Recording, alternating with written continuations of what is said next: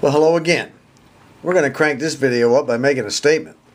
The statement is, this box is driving me nuts. It's not worth the time and effort that we're spending on it. It's slowing down the project. Worst of all, it is bogging down the project.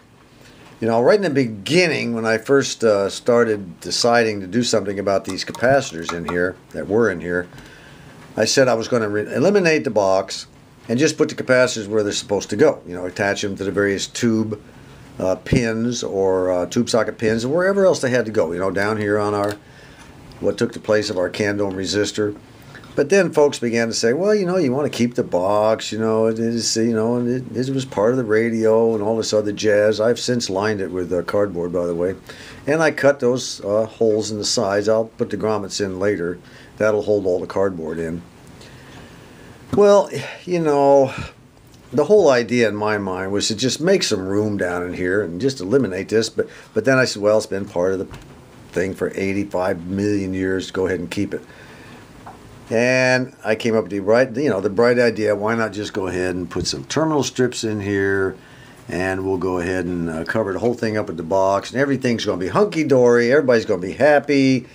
Well, forget all that. Forget that. We're not going with any terminal strips. It was a dumb idea to begin with. Sometimes you're going to run into this sort of thing when you do your radios. You know, a lot of times you'll see a restoration project on a radio or something else, you know, and they'll say, yeah, we're going to do this, we're going to do that, and then they'll say, well, we changed this, we decided to go this way, and that was the end of it, you know. They don't really show you all the trials and tribulations and skull braining that went behind it. Well, I'm going to show you the skull braining that went behind it. Here's what we're going to do. We're going to take the coil, that's what we're going to do right here. We're going to put the coil underneath this box.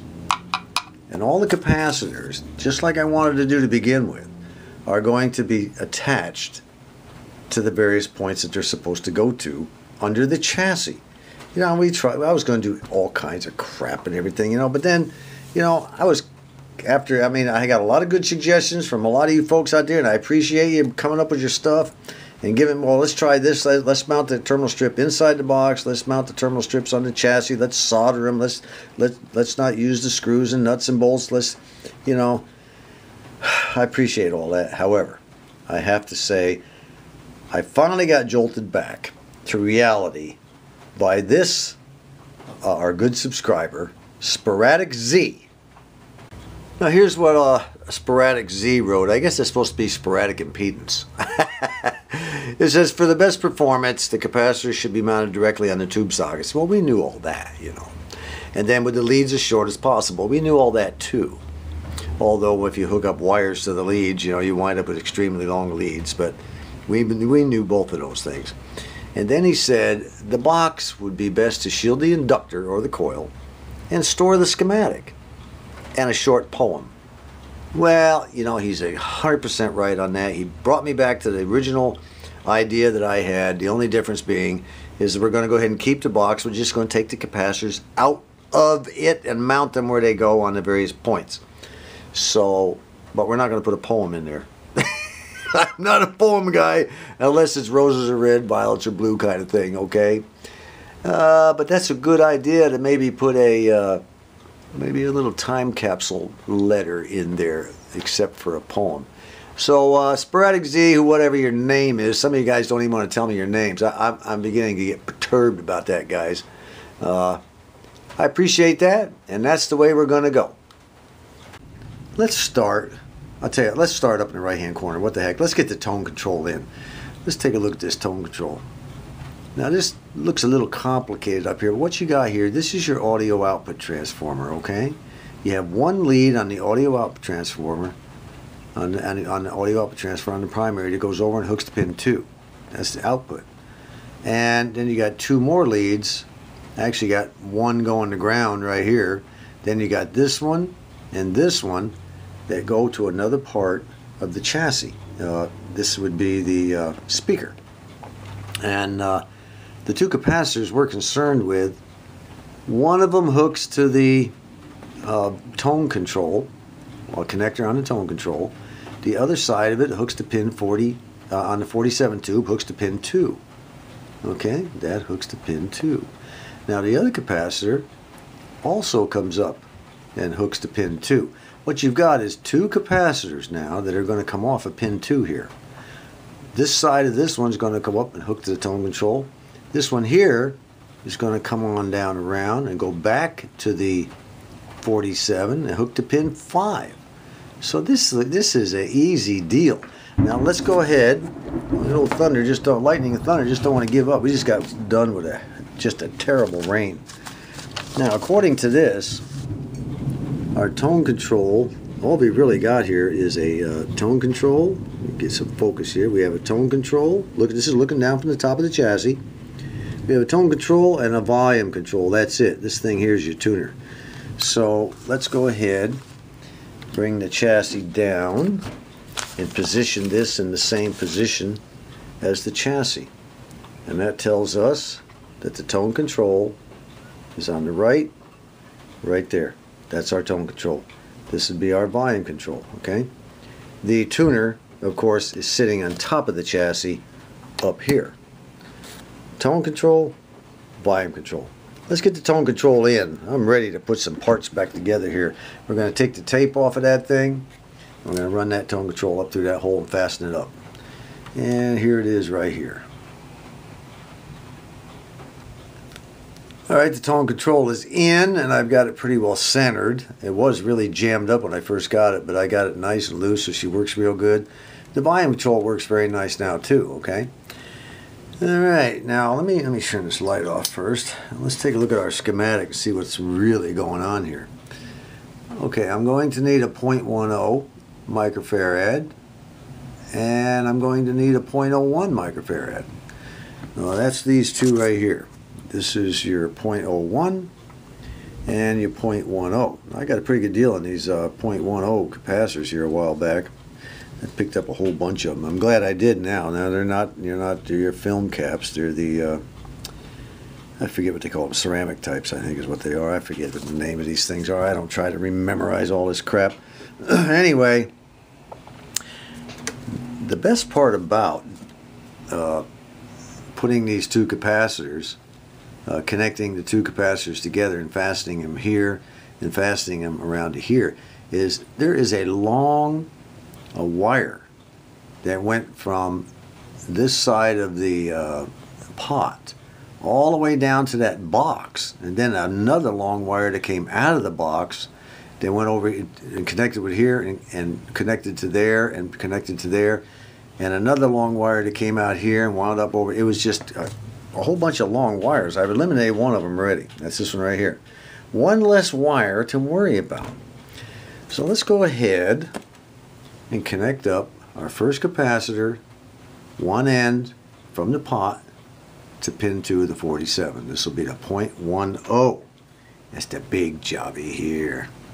Matter of fact, maybe what I'll do is connect these two ends together and then run one end over here. That would be cool. And then I can just go ahead and run one end around to there. Ooh, that would be even better. Let's do that. Well, we're going to wind up having to reinstall one length of wire.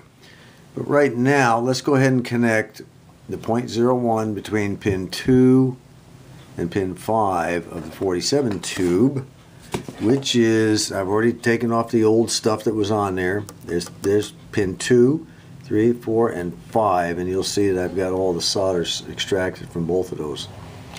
And we will put our capacitor across there like that. Okay, let's get that thing mounted. Alright folks, we have installed the capacitor from pin 2 around to pin 5, like I said, on the 47 tube, and this is pin 2 right here. So that's 1, 2, 3, 4, 5. Now I did not solder the capacitor to pin 5. It's still loose, as you can see, because this wire right here came out of that same pin, and I'm going to change that wire out. That's a mangy wire. So we'll leave this unsoldered temporarily, but we do have this in. And then from the pin 2 side, of the capacitor, we have a wire running up to another capacitor which is connected to the tone control. From the pin 2 side, 1, 2 of the capacitor, we have a wire running up to another capacitor which is connected to our tone control right here. Okay? Now the other side of our tone control, you'll remember, went up and around and is connected to pin 4, but actually it's connected over here to pin 3 because it's the same electrical point. Remember that? Yeah. Alright, now I tried to keep the wires close to the chassis as I can. Now the next capacitors we're going to work on is this one and this one here. This 24 tube, man, is really busy. I mean, look at that thing. There's just so much stuff connected to that thing. It can really get confusing. But actually it's not, because we're just going to connect this capacitor from pin 4, which is the cathode, across over to the wire that runs down to the end of our candome resistor setup, okay, to the extreme right. So let's see if we can find that. Pin 4 on the 24 tube. This is your 24 tube. No, your 24 tube right here. I think that's the one I'm looking for. Let me make sure. Got to make sure it's the second detector. Yes, that's it right there. So we want pin. You always have to double check, triple check. At this stage of the game, you don't want to make any screw ups. You know, I mean, you put plenty of work in. So we want pin 4, which would be 1, 2, 3, 4, and we want to run it down to here, which is connected on the end of the candome resistor setup. But essentially what we're doing is we're putting a capacitor around this resistor, okay? Let me show you what I'm talking about. We're putting a capacitor, here's the resistor right here. We're putting a capacitor in parallel with it. So I'm going to have to figure out a way to get that done. I can connect to pin 4 with no problem, but connecting to the other side of the resistor right here, I didn't leave myself very much lead in order to solder to right there. See, I didn't. Let me get a close up here. So that's not very much lead there for me to solder to. I don't know what I may have to. Come on, focus in, camera. What I may have to do is cut back this black a little bit, give myself something to solder to, because we're going to go from pin 4 around it to this end right here, which ultimately winds up down here, just like it ultimately winds up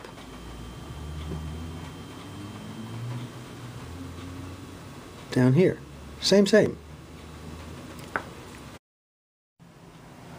Alright, let's wrap this video up with the next 2 capacitors that got installed. Remember, now I just got done saying we had to put one in parallel with this resistor.